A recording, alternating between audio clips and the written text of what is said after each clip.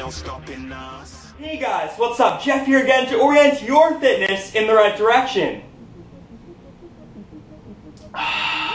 Great coffee. So this video is going to be about stretching the chest muscles of your pec major and your pec minor, and I've done a video on this in the past, except I did not actually demonstrate the stretch of those two muscles in that video. And I will be doing this demonstration of the stretches for those muscles in this video. And you want to stretch the pec major and your pec minor muscles because these muscles, they can tend to get very tight on us, especially if you sit a lot and you round your shoulders, you do chest exercises in the gym. These muscles, they can get tight and then they can round your shoulders, put you into bad posture, make you have a greater chance of getting shoulder injuries. So it's a good idea how to stretch these, to know how to stretch these muscles. And for a quick recap of what these muscles do, your pec major muscle, it's the large chest muscle most of you guys are familiar with. It covers your chest. It attaches to the top part of your humerus. And the main function of your pec major is to do shoulder horizontal adduction, essentially bringing your arm across your chest like this.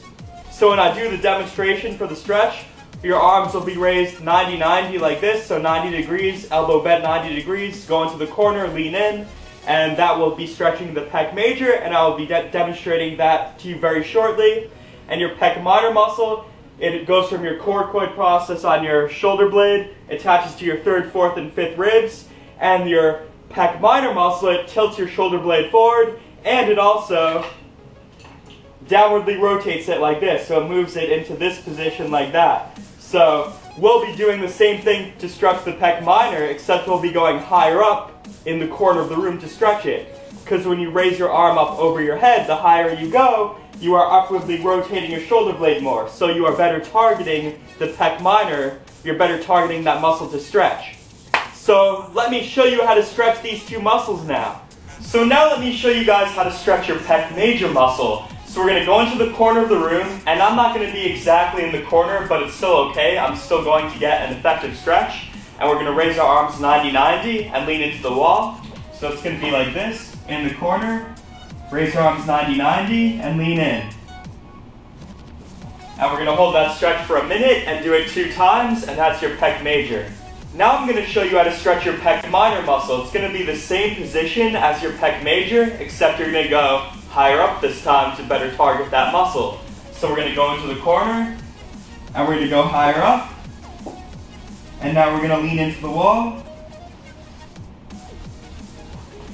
And you're going to do that for a minute, and you're going to do it 2 times, and that will effectively stretch your pec minor.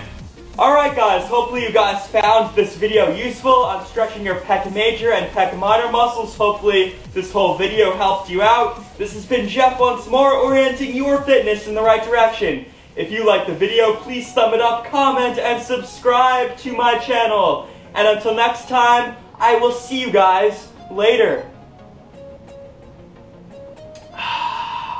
I'll see you guys later.